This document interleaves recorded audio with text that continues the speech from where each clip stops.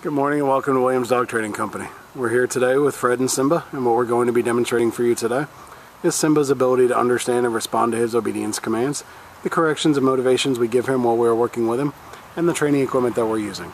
Fred is using a regular 6-foot web training leash, and he's going to keep the bulk of that leash folded neatly in his right hand, leaving his left hand free to give the correction.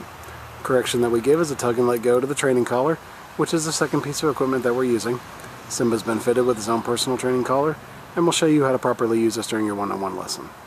Simba is seated nicely on Fred's left, which is where all our obedience training is done.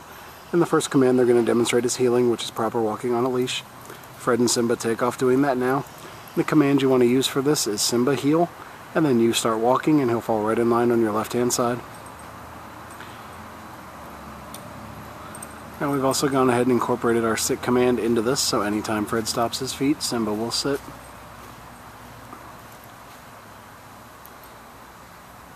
There's an example of the sit. Now it's important when you're heeling Simba that he walks nicely at your pace on your left-hand side without trying to pull ahead or lag behind. If he did attempt to pull ahead or lag behind, you say no, give a tug and let go correction to your training collar, repeat your command to heel, and then start walking again. Now the next command they're going to be demonstrating is our stay command. And this is a hand and voice command. Fred's going to use the open flat of his left palm an inch or so from Simba's muzzle and the one-word command to stay. He walks out to the end of the training leash. Now this is a good exercise to build up self-control in Simba. You can start practicing this one at about a minute's time and work your way up in increments till you get to about 3 minutes. Now as Fred returns back to Simba, he's going to walk all the way around him, providing an added distraction as he goes behind him, and right back to that left-hand side heel position. Simba holds that sit-stay throughout. Fred gives him some praise and then heels him right out of it.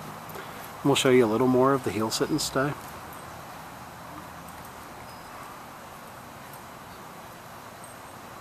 There's that sit.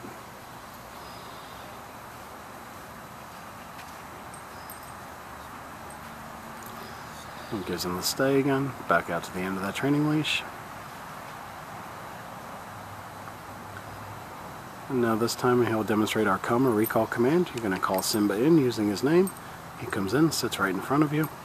And then we have an exercise called the finish. Fred's going to heel Simba right around the back of him and get him right back to that left-hand side heel position, and he sits. Demonstrate that recall one more time. He has him in a sit, gives him a stay, out to the end of the training leash.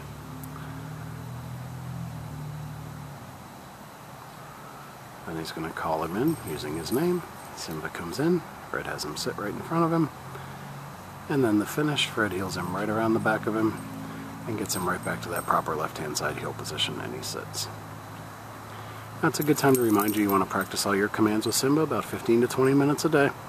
You can practice inside or outside your home and just incorporate the commands into your daily routine with them.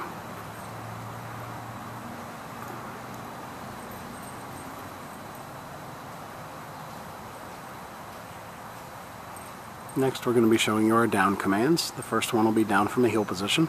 Fred's going to use the open flat of his left palm straight down to the ground and the one-word firm command to down. He then gives him a stay and walks out to the end of that training leash. Now this is another great exercise to build up that self-control in Simba. This one you can start practicing at about 3 minutes time and work your way up in increments till you get to about 5. Now as Fred returns back to Simba, he's going to walk all the way around him, just as he did on the sit-stay, and right back to that left-hand side heel position. He holds that down throughout. Fred gives him some praise and then heels him right out of it. And we'll show you that down again when they come back around. Now you see Simba's doing very well, but it's always important to follow through with your commands, as every dog will try to test you. So if Simba does not obey one of your commands, the first word out of your mouth is always going to be no, followed by a tug and let go correction to his training collar, and then you're going to repeat the command you gave him. Now Fred will demonstrate that down again. He gave him the down, which is down and hand straight to the ground, then a stay and out to the end of the training leash. And this time he'll demonstrate that recall command right out of the down position. Calls him in, Simba gets up, comes right in, sits in front, and then the finish, Fred heels him right around the back of him and gets him right back to that proper left-hand side heel position, and he sits. Alright, we'll give them a second to get lined up for our final obedience command, which is down from a distance.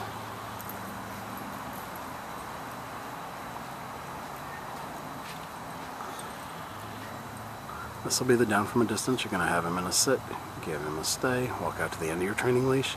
Now this is the only time you use your right hand to give the command, and Fred will drop him into a down from the end of the training leash. He'll then return back to him once again by walking all the way around to get right back to that proper left-hand side heel position. Excellent job. Alright, we've demonstrated for you the obedience commands we've worked on with Simba here at school. It's been a pleasure working with Simba, and we thank you again for choosing Williams Dog Training Company as your personal dog trainer.